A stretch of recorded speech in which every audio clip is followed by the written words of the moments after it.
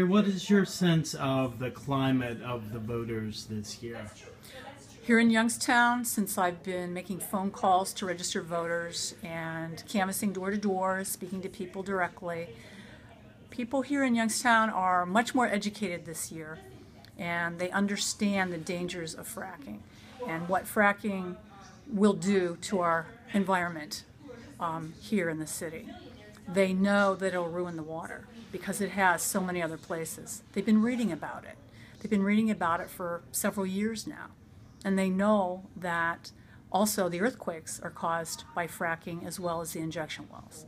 We had over 500 earthquakes in 1 year in Northeast Ohio. That information just came out.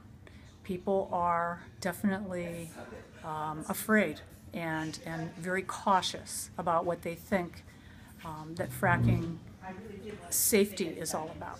They know they're being lied to because our opponent is saying that fracking is safe, and it's been proven over and over in other states as well that it is not safe.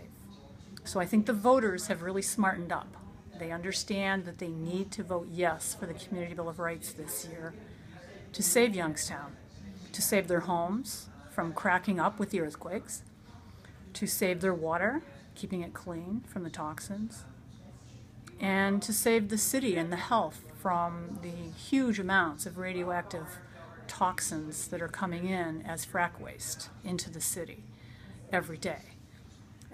They understand that people are out there dumping toxins into the river and probably other places too.